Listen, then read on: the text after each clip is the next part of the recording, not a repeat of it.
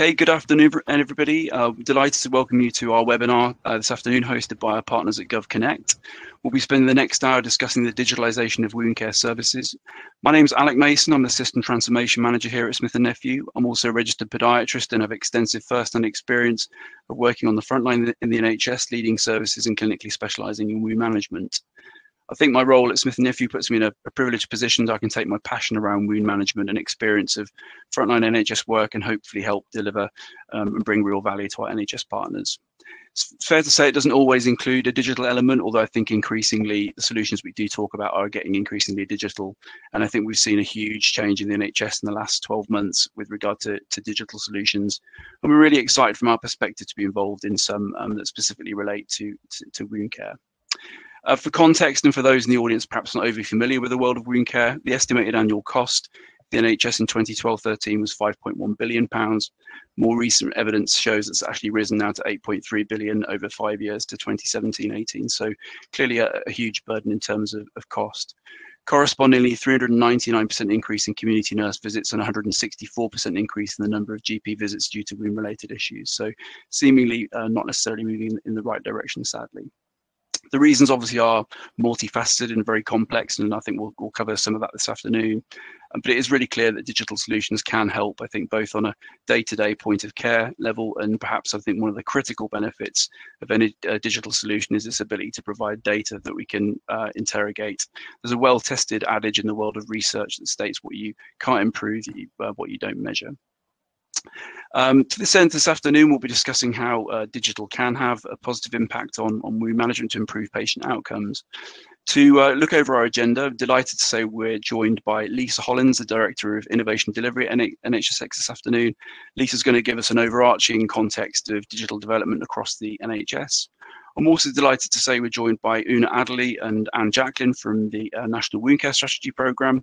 The programme was commissioned by NHS E&I, and its mission statement is to implement a consistently high standard of wound care across England by reducing unnecessary variation, improving safety and optimising patient experience and outcomes. And Una and Anne can hopefully give us some context of the strategy and again how it's looking to harness digital solutions in the world of wound care. Finally, I'll be covering a short session talking about some of the projects that we at Smith & Nephew are involved in. Some of these are aligned to the National Wound Care Strategy Programme.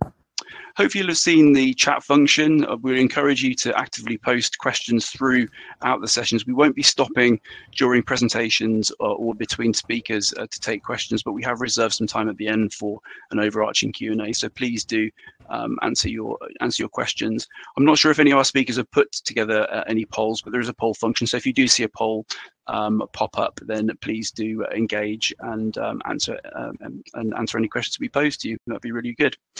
So without further ado, I'd like to hand over to Lisa Hollins from NHSX, who's going to kick off our session this afternoon. Lisa, I'll give you a visual cue because I think she's having a few audio issues.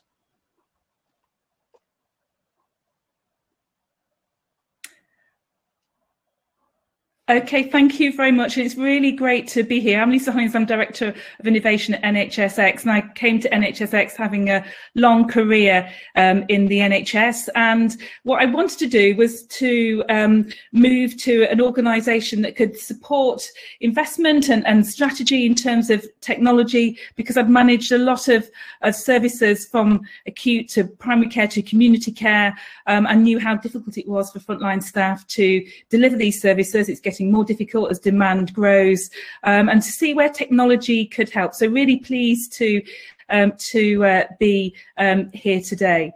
So just I'm going to say a little bit about NHSX. So NHSX is just over a year old, and we wanted to join the teams from the Department of Health and Social Care and a variety of teams across NHS England and other partners to make sure we could have a national strategy to deal with some of the really thorny issues related to technology in the NHS. And you all as healthcare practitioners will know about those thorny issues in terms of the underlying architecture, the investment, how we can make sure that technology really improves clinical pathways and makes the time that is quite precious to our clinical teams, as focused on patient care as possible rather than focused on admin care. So we've got a key role in making sure we link with some of the national bodies, the policy arm of the Department of Health and Social Care, so we can make sure technology delivers benefits to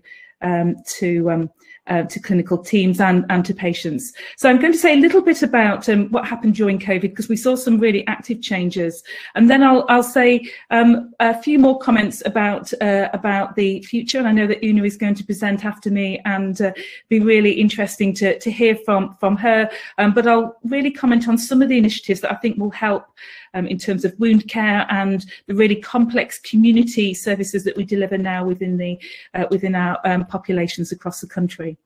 So in terms of the work that happened over COVID, there was a huge amount of change. I think people have heard about the remote consultations and the telephone advice and the video conferencing that has been rolled out in secondary care, but also general practice. So we went from a few practices having video consultation and really ramped that up to 92%.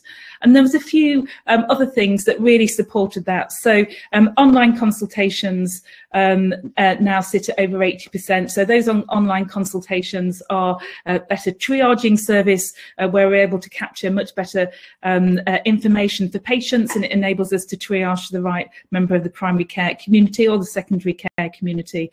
We also rolled out 35,000 different devices, some laptops and some PCs, to make sure people could link into to their clinical teams and their clinical practice from homes. We did that in a three-week period, rolling out MS Teams to 1.3 million people within 3 weeks.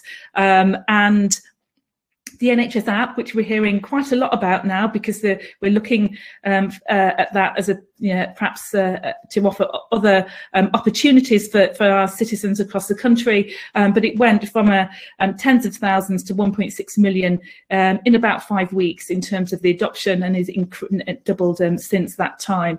And some of the really kind of, I suppose, fiddly technical areas that we were able to support patients. We had 1.47 million isolation notes. So these are the little fit notes that we usually get in paper from our GP practices.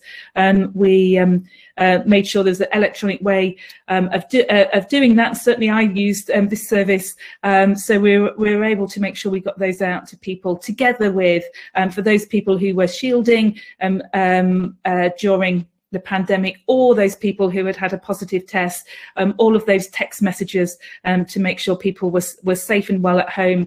And we've since developed some of the architecture and infrastructure for the vaccine program. So everybody has a text now to be invited for their vaccine appointment, and it's really critical that we get that information infrastructure right, so we know from a public health point of view who's had their vaccine and who needs to be invited next. So lots of areas that we've hopefully made easier during some difficult times. So I'm going to say more about some of the specific work that myself and my team did, and which relates to the work that Una is doing and colleagues are doing across the country in terms of delivering wound care services.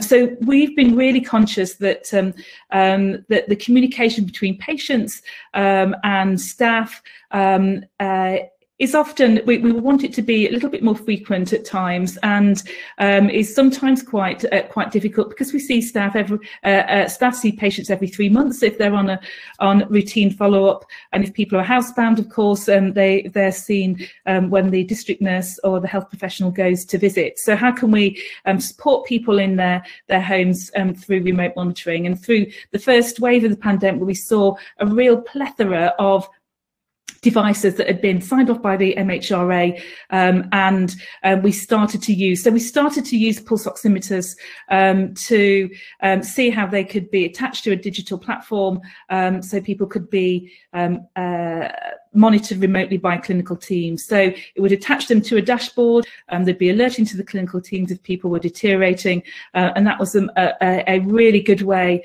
of making sure when people were discharged or when people exhibited a low or medium risk of COVID within primary care, we could put people onto these pathways. So although this was a new pathway for COVID, colleagues will know that actually this type of remote monitoring for COPD or for cardiovascular services, the heart failure services, has been in operation. And indeed, Merseycare, one of the community care trusts in the Northwest, we're doing some excellent work for the last 10 years on these areas. So this is a really big area of opportunity for us. So we've heard some really good examples in heart failure, in COPD, and more recently within COVID pathway. But actually, these are really important initiatives for figuring out how we can care for patients in their own homes and make sure that vital signs for patients can be gained, that we are really can help and support people when they're fine, that we don't need to go and visit them, or we don't need to bring them into a clinic, and we really focus our time on those patients that we know well, and we use the apps and the alerting and the image sharing, which is particularly relevant for wound care, to help utilise our patients' time well, our clinical team's time well, and that if people are deteriorating,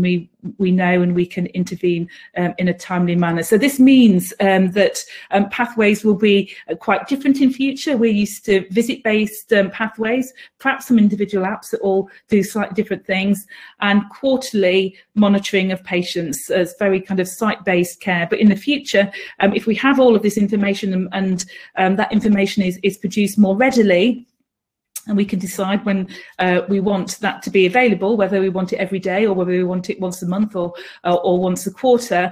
That actually puts a really different type of pathway and enables us to link with other parts of the clinical team. So if the dashboards and alerting can be seen by the district nurse, but also by the respiratory physician in secondary care, actually the joint working lends itself to more opportunities than we have at the moment. But the most important thing is that we enable people to be supported within their daily lives, having them at home whenever it's safe to do so. But we have a greater wealth and opportunity of information to do that. So just to say a few words about some of the plans over the next year. Remote monitoring is really suitable for the most vulnerable patients who usually have kind of 4 or 5 long-term conditions, and we can support those within their own homes. All of our regional health authorities have a plan now for implementation of remote monitoring. We're extending that with working with the national clinical directors, looking at digital pathway transformation for some of those really tricky pathways. So heart failure, certainly, respiratory disease, linking in with them, Andrew Menzies-Gow, the national clinical director, and we're rolling out image sharing for ophthalmology and more image sharing pathways for dermatology and other services. So lots happening over the next 6 to 12 months. And one of my colleagues is doing a great deal of work linking from a lot of companies, making sure that data can flow from one system to another. So it's really important that if data is collected on a device in somebody's home, that needs to flow within the electronic patient records, and his job is to make sure that information is transferred.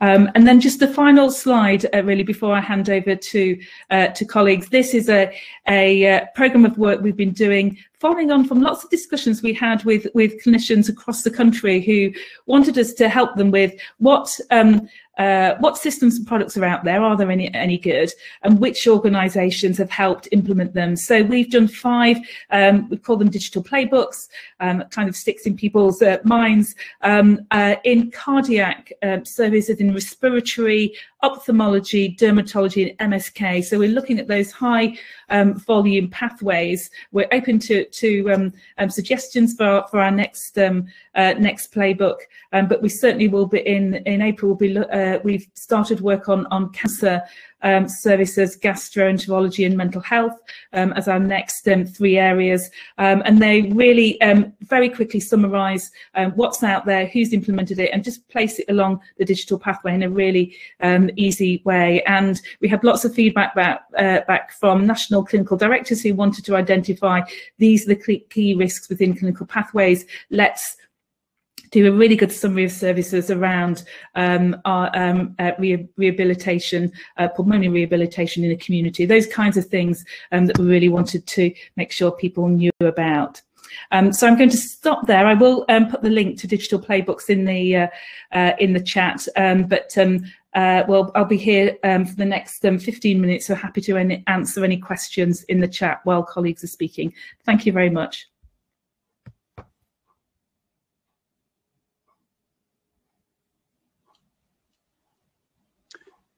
Thank you very much, Lisa. I'd like to hand over to Una Adley now from the National Wound Care Strategy Programme. Una. Hello. That seems to have gone surprisingly slickly. Whenever you do something on digitalisation, you just wait for it to go wrong. No offence to you, Lisa. It's just we really want to manage well with this. So I'm Director of the National Wound Care Strategy Programme, and we have been extremely interested in everything digital, really, because we see it as the way forward. So what I'm going to talk about over the next 10 minutes or so is about what our plans are and how we're incorporating these ideas that Lisa's discussed into our work. As Alec referred to, the National Wound Care Strategy Programme was commissioned just over about 2.5 years ago now. We're almost up to 2.5 years. And it was in response to the desperate need to improve wound care. Our purpose is to focus on pressure ulcers, lower limb ulcers and surgical wounds. So we're not responsible for everything. But we see the need being to work with key partners such as NHSX and others, obviously, to establish the underlying case for change, to identify what needs to change and to make it happen. So that's our role. As referred to, it's a really, really big problem. The original work was initiated following the Burden of Wounds publication, which estimated that 4.5 to 5.1 billion was being spent on wound care. It's roughly equivalent to obesity, but without the publicity that topic gets. I'm also it's about the same as cancer. There was a publication just before Christmas which suggests things got really quite a lot worse. Now, there are uncertainties around these figures because they are based on modelling data. But I think what everybody agrees is the problem is very big and it's getting bigger. I'm told that it's about 35–40% of community nursing work. And I'm told that it's crept up to a similar level in practice nursing. Now, I haven't got robust data for that, but that's what I'm being told from the ground. So we know we've got to do something about this. So why is it so bad? We know we've got a real problem with unwarranted variation. We know there is significant underuse of evidence-based care. A lot of the work is to do with lower limb, and we know there is significant underuse of compression therapy, endovenous ablation therapies, which have a really good evidence base to support them, but just aren't being used as they should. And we also know there's the overuse of ineffective interventions. We all need good quality dressings, but at the moment, the evidence that any particular dressing improves wound healing is just doesn't exist. And yet people, if you speak to nurses, doctors, all they want to know is about dressings. And we know the dressings are important, they're good in quality, but they're not what's actually going to heal the wound. So that's one of the first problems. We've got poorly organised care. I speak to so many clinicians who know what they should be doing, but they're working in a system that doesn't allow them to do what they know needs to happen. So we haven't got the pathways of care, just things aren't joined up. But we have the other thing that is major, which again, Alec referred to in the beginning, we have a lack of data and information to inform quality improvement. If you don't measure it, you can't tell whether things are really getting better. And so we know that we have got to address data and information as an absolute essential if we're going to improve care. So purpose of data. Well, data is important for several different reasons. Obviously, we need data for business purposes. We need it to inform commissioning, contract management. We need it for service management, business case development, and performance management. And of course, clinicians need it at point of care for continuity of care, to help them make the right decisions. If you don't know what's gone on, if your patient's gone to hospital, they've had a consultation there, but you haven't got the data to tell you what's happened, it's very difficult to actually make an appropriate clinical decision when that patient's in your care. Audit, obviously we need to constantly measure and we need to identify this unwarranted variation. And there's all sorts of different types of data you'll see on the left-hand side of this slide. There's all the stuff that relates to patients, their age, their gender, the demographics, which services are involved, what's actually going on with their clinical condition. But also there's workforce data, which staff are involved, and also product data, what wound care products are being used and what equipment is being used. So, and at the moment, this is all over the place with data. Things are being written down, but we're not getting the information we need from the things being written down. And we use data at different levels. Now, at the national level, we need highly aggregated patient workforce products. I mean, I would love to know how many patients there are with wounds. I can't give you that answer because we don't actually know at the moment.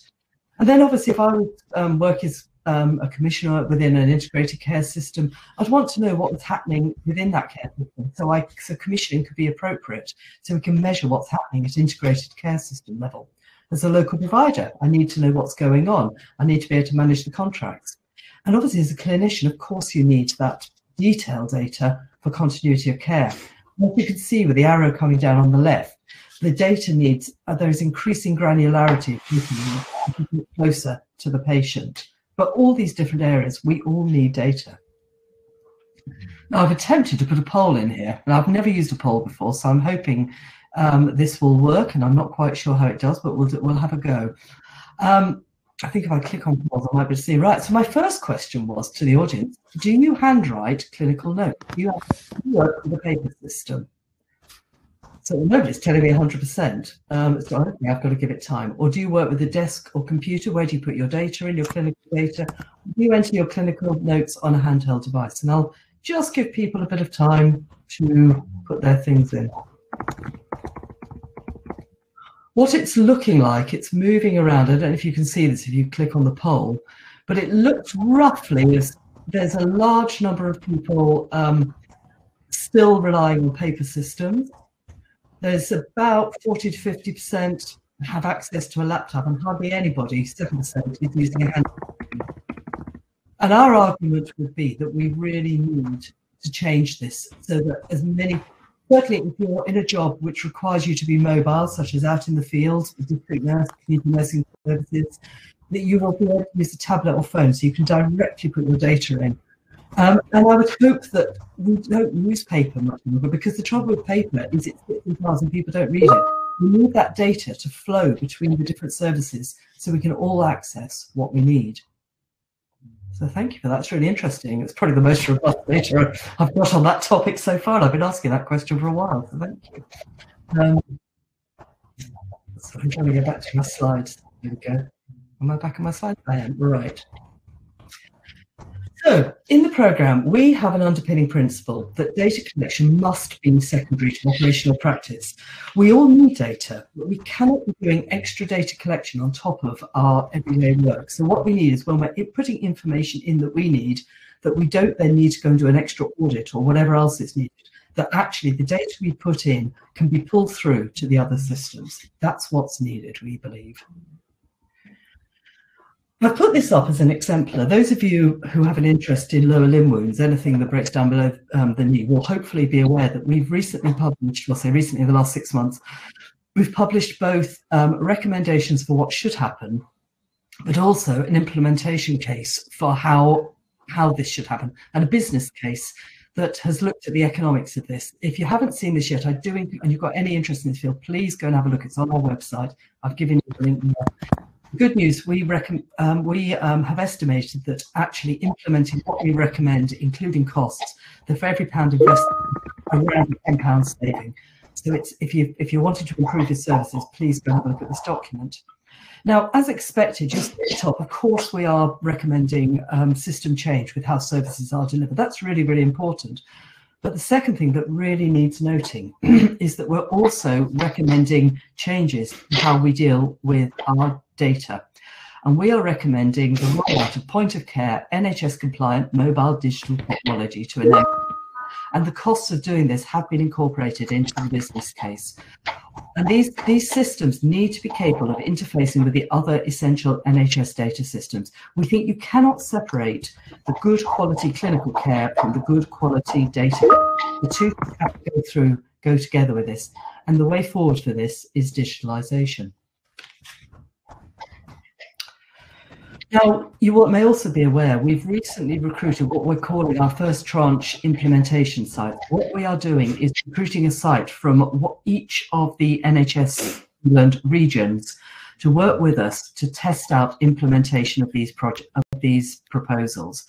And we're going to be working with Kent Community Health NHS Trust in the Southeast, Hull University and surrounding organisations within the Northeast and Yorkshire, Manchester Foundation Trust within the Northwest, and Wye Valley in the Midlands. These are a variety. You've got very, very big trusts like Manchester and a very small one like Wye Valley. We felt it was important to get a range of people, because if we just went with the biggies, people say, well, yes, of course they can do that in Manchester. But we want to explore digitalisation in a smaller organisation like Wye Valley as well, to work out how to make this happen and how to move it forward.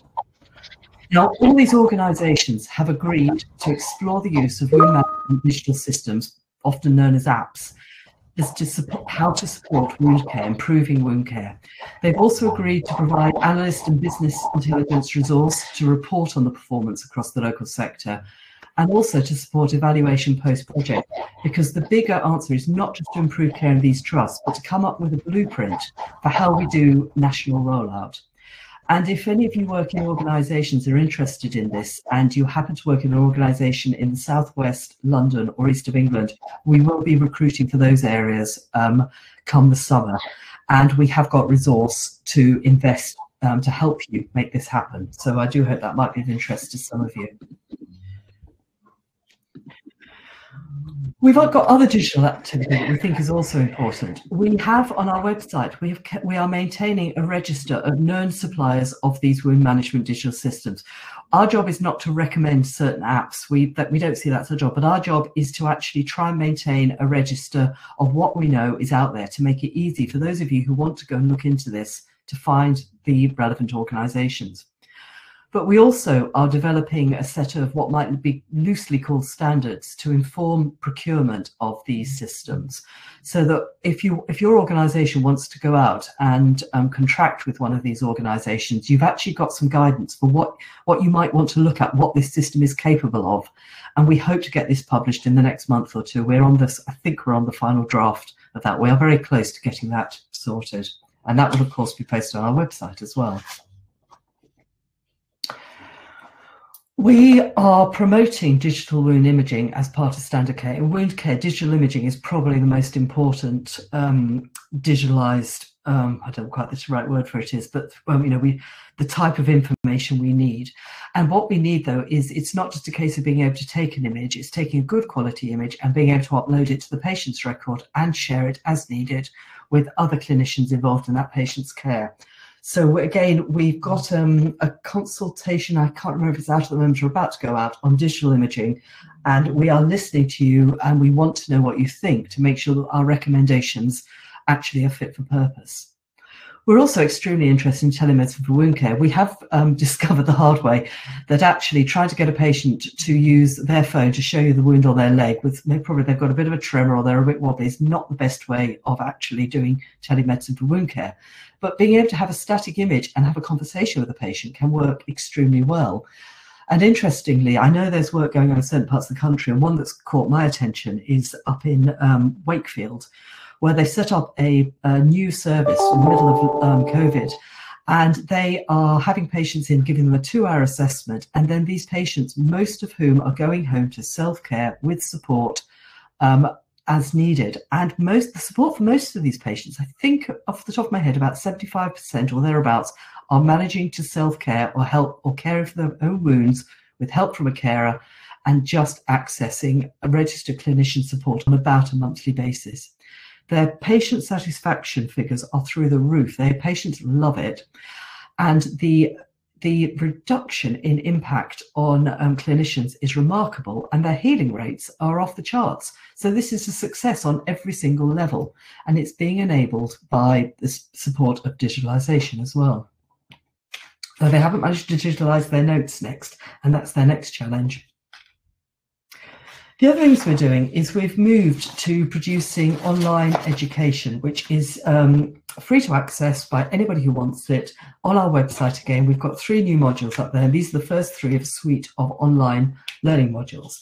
There won't be enough on their own, but I mean, I used to teach undergraduate and postgraduate students about wound care.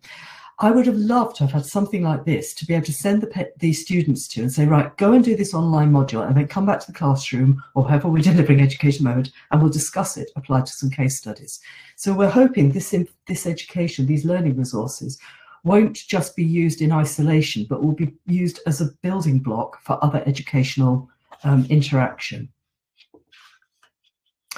And I just wanted to end with this slide. Somebody sent me back to the handbook for the NHS Constitution the other day, and I got a bit sort of animated and flag waving, because I realised these are all things that we should be doing. It says we have a pledge that the NHS commits to provide convenient, easy access to services within the waiting times. Digitalisation has to be the way forward to enable us to do it. You have the right to be treated by someone who is appropriately qualified and experienced. We need to make sure we put the education in. And again, digitalisation offers us the opportunity to make sure they can do this. And then it pledges, there's also a pledge to ensure that everyone in your care and treatment has access to your health information. Again, digitalisation has to be the way forward for this. This is the only way we're going to be able to move forward to deal with the volume of care that is presented to us, and to improve the quality of what we do by having accurate data and information. Thank you.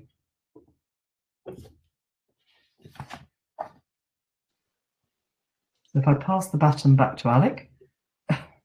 Brilliant. Thank you very much, Una, for that. Just load up my slides now. Brilliant. Hopefully you can see that. So as I mentioned in my introduction, I'd just like to just talk about some of the digital projects that we're currently involved in, and some of those that align to the National Wound Care Strategy that Una's just been talking about. And also probably a little bit of repetition again from Una's slides, but I think it is important we underline the impact of chronic wounds, particularly on wound care in terms of a burden in terms of patient outcome and both financial cost. And the figures are quite, staggering, 5.1 billion, and we know that that's slightly out of date figure. We know it's moving in the wrong direction. In terms of prevalence of wounds, we're seeing an increase in prevalence in acute wounds of 9%, an increase in the prevalence of chronic wounds by 12%. A chronic wound, obviously, a wound that's not moving through the normal phases in the assumed manner, often stuck in the inflammatory phase without getting too bogged down in the physiology of wound healing. And obviously stands to reason the more chronic a wound becomes, as well as a patient outcome decreasing, corresponding financial cost increases. And we know that an unhealed wound costs 135% more than a healed wound. So clearly some gaps in a poor patient outcome and associated spiraling cost. In terms of clinical practice, obviously there's been quite a few different studies. So again, in the same guest study around documentation, so 30% of wound records that study looked at contained no differential diagnosis. So again, it could perhaps highlight an issue that the assessment's not necessarily being recorded. Is it being done, and the systems are used to kind of help support that.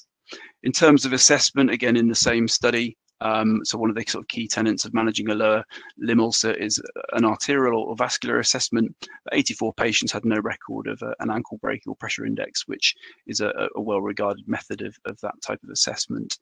And of that 84% in terms of treatment, 46% of patients being treated with compression, which again, normally you'd want to satisfy yourself of the arterial supply before applying compression. In a separate study in terms of more like product selection, linking back to assessment in Zena Moore's study, and highlighted again that perhaps dressings being selected and not necessarily relating back to an assessment. So an example of that being 42 patients, 42% rather patients recorded who didn't have a wound infection being treated with antimicrobial dressing. And obviously these types of dressings typically have a higher unit cost, and where they're used inappropriately, that's obviously going to add to a burden of cost. So again, a sort of, I think between the two lots of data that are there, it just shows a kind of deficiency around wound assessment. Again, how it's impacting potentially on patient outcome and certainly increasing cost. So how can digital help? I mentioned that we're involved in some exciting projects, and I wanted to talk about a couple of the projects that, from a digital perspective, that we're currently engaged in. We've just launched a really exciting collaborative pilot project with US company eCare, which is on the list of the approved programs on the National Wound Care Strategy that Una's just been talking about. So it does support that program. We're really delighted to say that actually we're supporting one of the first tranche pilot sites again with this technology that Una's just been outlining. So what does the technology aim to do? So kind of top line aims to standardize that wound assessment and management and reduce the unwarranted variation that we know is there. There's the potential as well through the system. Una again has just been talking about telehealth and remote patient monitoring, and there's mechanism within this solution to be able to facilitate that in terms of efficiency, and I'll talk a little bit more about that in a couple of slides' time. And we've talked about data as well, the importance of data in this system. It's fantastic in terms of being able to collect both raw data and a means of a dashboard for clinicians to be able to see exactly what's happening at a service level. A little bit more detail about what the solution is. So Insight, eCare is the company, Insight is the solution. So it's precise camera technology. It uses artificial intelligence and machine learning. Essentially, it can transform any tablet or smartphone device into a digital wound management platform. So on the iPad version with a 3D sensor, the technology can essentially record the precise wound size. So it can take a width and depth measurement and therefore calculate volume.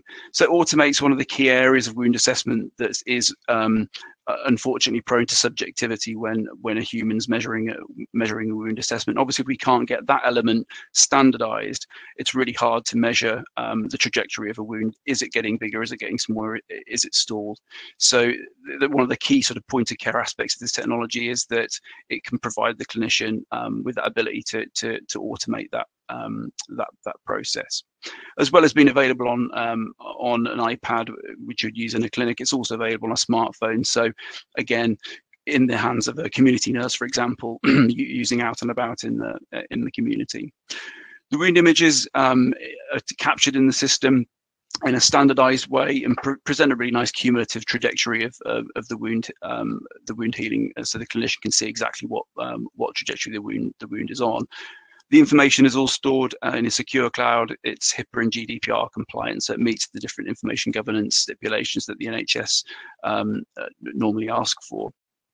And the data is collected, as I say, to a built-in reporting suite where it can produce those automatic graphs. So if somebody is not necessarily proficient with looking at big data sets and playing with raw Excel data, they can use a dashboard to be able to see exactly what's going on in their service.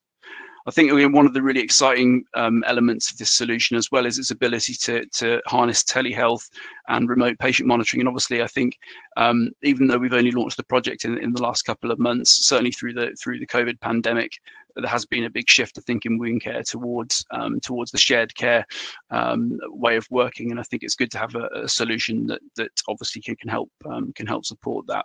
And just to kind of give a little bit more detail around how this particular solution works. So I think what's really interesting is a patient version of the same app. So in terms of giving the patient ownership, the patient can download a streamlined version of the app. The clinician can basically then set reminders for the patient to be able to take images of their wound, obviously where the patient has capacity and where shared care is in place. they can have that reminder, they can take the image, that's automatically measured and shared back to the clinician. So whether the patient's shielding or the patient can't get to the clinic, or again, for the efficiency of the clinician not going to see the patient, but that information can be shared backwards and forwards. And I think that's a moving forward, interesting to see how, whether that can be sort of locked in post COVID, hopefully as we come out of can move out of the pandemic.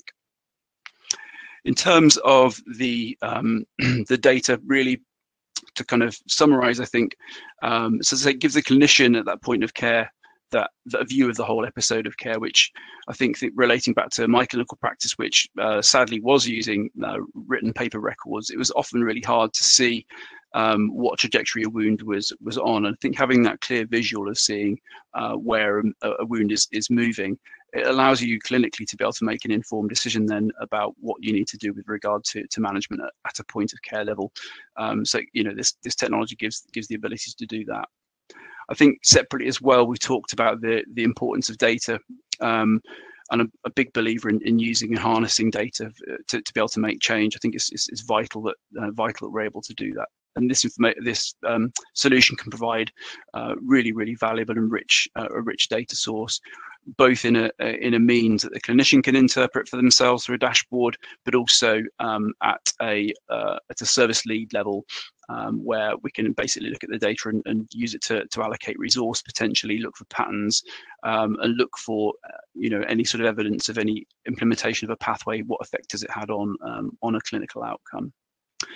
In terms of the efficiencies to be gained through telehealth and remote patient monitoring, again, I think that's a really important facet. Allows sharing of care. I think as we move into a certainly more integrated agenda in the NHS, looking at some of the more recent consultation documents, I think having a solution that supports that shared care as the NHS becomes less siloed moving forward is also a really useful adjunct. And finally, that ability to involve the patient in their care, I think the shared care thing is very, very interesting. And again, relate back to my clinical practice. I think it's vital if we can give the patient ownership and engagement in their management. And I think having this patient app solution is a great means of doing that. In terms of our support and project with eCare, as I mentioned, we're supporting a number of sites across the UK.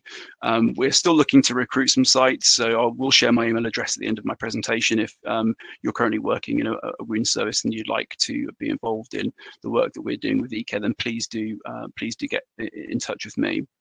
I think one of our strengths from a Smith Nephew perspective is ability to look at data and interrogate data and report back on that in terms of the health economic support that we can provide. And we're also interested to see the impact of some of our pathways, products and solutions as well, and use the technology to be able to see and measure the beneficial impact of those solutions. So as I say, by all means do please reach out. We'd be interested to hear from you and if we can support you in any way. Separately and away from more sort of clinical assessment in terms of a slightly different solution, one of the other projects that we've been working on quite extensively in the last couple of years is another digital platform called Formio. As I say, it comes away from the clinical assessment side of things. This is more about supply chain management at its core. I think, though, we probably used to refer to this system as a direct supply type system. However, the work that we've done and the way we've evolved the system, I think it's become a lot more than that. Hence, we do refer to it as a digital wound management system, even though it's not necessarily to do with the clinical assessment side of things. And I'll cover a little bit more about sort of how we've evolved the system in the last couple of years. But just to kind of give a bit of context about why the system can be of benefit. Prescription in the UK is still by far the most common means of clinicians accessing dressings for their patients. However, we know the vast majority of products aren't prescription-only medicines, so it doesn't need to be that products need to come through this route. There are a couple of key issues with prescription. with wound care. Firstly, the delay in clinician getting the product. Obviously, if you're a clinician and assessing a patient for a first time and you haven't got access to the correct product, it presents you with a dilemma about applying a suboptimal product. And if you do that, what's it going to mean clinically for the trajectory of the wound? We've been conducting a lot of survey work around this process over the last 6 months, and to date we've got a 4.5 day delay average at the moment. Clinicians are saying it's taking to get hold of a product via the prescription route, and obviously that's potentially going to have a negative impact. The next sort of key issue with this route is wastage, and again, personal experience of in my clinical role previously, seeing patients in the community, walking into a patient's home, and you find boxes of dressings packed away in a room, because dressings are mostly prescribed by the box, and it just means that there's unfortunately a significant level of waste, a reference to be 35% via this route. So it's not necessarily an optimal way of providing dressings. As I mentioned, we've done some survey work, and just to kind of give a bit more feedback on some of the other elements that we've, some of the other questions that we've kind of posed as part of that, we were just quite keen to find out that delay, does it have any type of impact? And quite a staggering statistic, 75% of nurses that we've surveyed report that not having access to the right product at the point of care has negatively impacted on patient outcomes, which for a problem that's seemingly relatively easily solved is a staggering statistic. In terms of sort of use of clinical time as well, the other kind of key issue is the amount of clinical time spent chasing for an administrative process, essentially 2.7 hours per clinician each week, chasing prescriptions for dressings. So again, collectively across the whole service amounts to a significant proportion of time.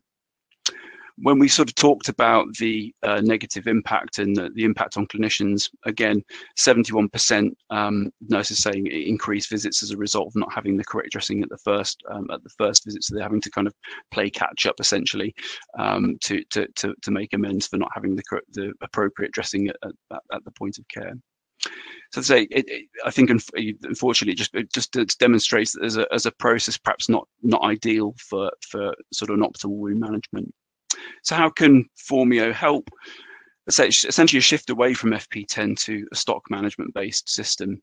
So essentially it means that as a clinician, they've got immediate access to optimal products that marry up to their local wound care formulary. So immediately it takes away the issue of any negative effect of not having the right product at the point of care. Also, as the dressings now are not prescribed, whereas if they're prescribed, they legally belong to a patient and can't be transferred to somebody else. Through this system, they belong to the paying organisation, be that CCG or provider organisation. So the boxes can be split and used as per necessary. So it reduces and takes away the burden of product waste. We've also built complete flexibility around supply routes within the system as well. So there's different frameworks that can be accessed in terms of kind of preferential pricing for different products. We've just recently partnered with a specialist compression supplier, Daylong, as well, and built that into the portal to be able to offer, because there's lots of separate issues around prescription of compression products. And again, we've built that solution into this system. And we're constantly evolving the system. I think yes, the roadmap that we've got for it is really exciting, kind of moving forward. But those are the kind of key benefits, I'd say, and hopefully you can see that they seem to address a lot of the issues that are associated with prescription. I mentioned as well that we've evolved the system, I think, to be more than just a product ordering system. I think the first thing to say is again round to that data point we talked about for wound assessment, and the same level of data is vital in accessing what products are being used, when and where, and in what kind of quantity. Unfortunately, again, with prescription, the EPAC data generally lags by a couple of months, So we see it kind of retrospectively, and it's often quite hard to trace and see exactly where. We know where the prescription has been generated from, normally from a GP practice. We don't know who's requested the prescription though, unless it's actually come from a non-medical prescriber, for example. But we can't necessarily trace that. With the Formio system, we can get real-time live data sets, and similar to Insight, I talked about the dashboard. So we have a plugin now for a dashboard on the Formio system that gives a clinician, really, if they're not familiar and not au fait with using spreadsheets, they're able to utilize and manipulate a simple dashboard they can see on a service level, and then we can obviously take a greater data set and build more bespoke and specific reports for services as needed. Separately, we've built an education portal into the system as well, and again, I think this makes it a much more sort of rounded system, so we can add any other type of clinical pathway, and obviously the clinical specialist, the service we're working with, have complete ownership of what they populate in terms of education material onto there. So as I say, it becomes something that's way more than a product ordering system. And that's pretty much my slides done. As I said, please share my email address if you are interested in being involved in perhaps any of the pilot sites, or want any further information around the Formio system, as I say, then please feel free to drop me an email. So I shall stop presenting my slides there. 1 second. The pressure of managing a digital event and being able to juggle different digital solutions. Una's back. That's good to see, and Anne as well. That's reassuring. Everyone is still here, and we've got a few minutes. I think we've got 9 minutes up to the hour at 2 o'clock. I've co-opted a colleague of mine to collate a couple of questions for me, which I shall just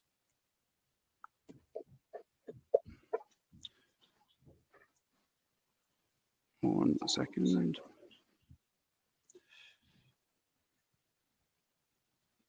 And this is a question, I think, for Una. So why, if these studies have these outcomes, what more is needed to implement changes in clinical practice? It's a really good question, that. I find it staggering that we can present senior people with a business case that's agreed by their own financial team to bring so many benefits to so many and such savings, and yet are told it's not a priority yet. But that's the world we live in.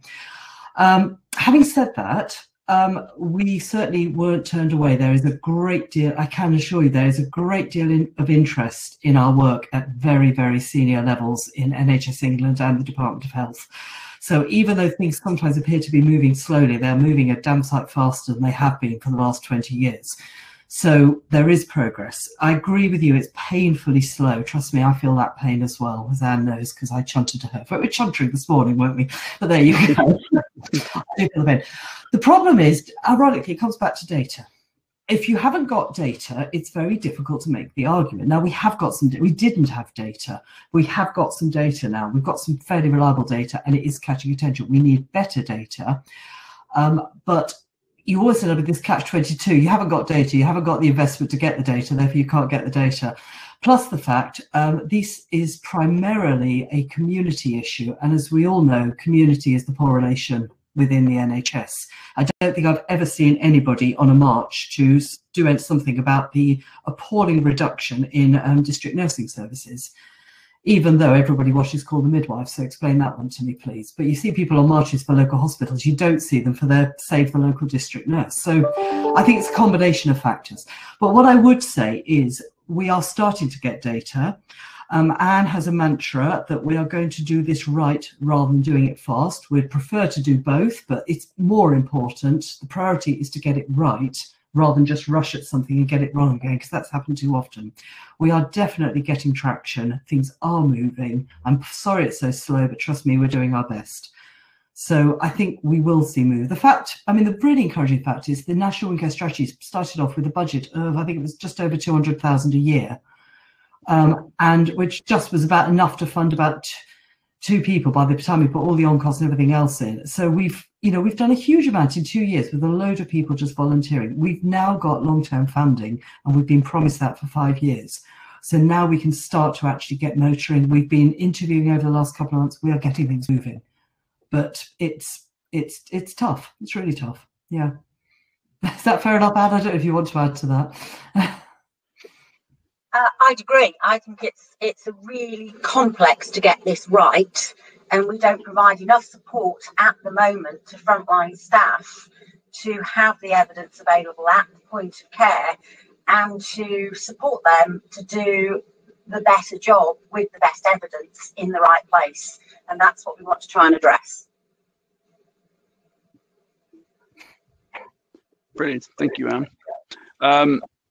Next question was around adoption of this sort of thing. Una, forgive me. I think you may have potentially answered this in the I've just seen in the chat box, but it's around adoption of this type of technology. So I think it's a 2-part question really. I think it's around, you talked about, I think, patients not being able to cope with potentially with telehealth solutions, perhaps being a little complex. Can I take that one, because there are a number of questions about the technology. So, will the technology interact with or integrate with your current electronic patient records? Not all of them can now. All of them need to have the ability to, and we're working with, we know all the suppliers are working actively with the suppliers of the systems. We're also working with NHS Digital and NHSX to make sure that we get the national support that we need to make sure that they're fully integratable across the system. So I think the answer to, do they integrate with Rio, System 1, EMIS, blah, blah, not all of them do now, but for them to actually work and be useful, they all will, and they all have the functionality. The standards we're setting are for either healthcare professionals or for patients to be able to enter information and do the work, so they'll be completely flexible. What hasn't been asked is which sector are we looking at. We're looking at applicability for primary, community and secondary care, because we know wounds are a pathway issue. And so we need the technology that covers all ends of the pathway. So we are looking at all sectors. So we need integration. We need to work with EPR. They all need to actually work with a phone, a tablet, or a laptop or a PC, so you can use them in your clinics or mobile, again, across the pathway.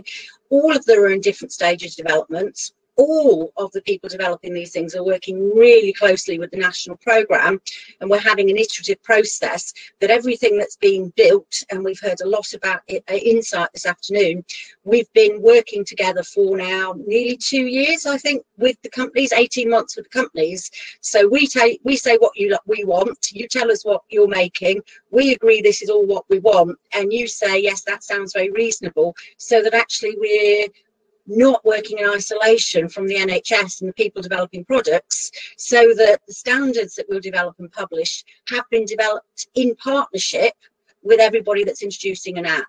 Will we be recommending one app? No. There are lots of healthcare providers. There's a really big market.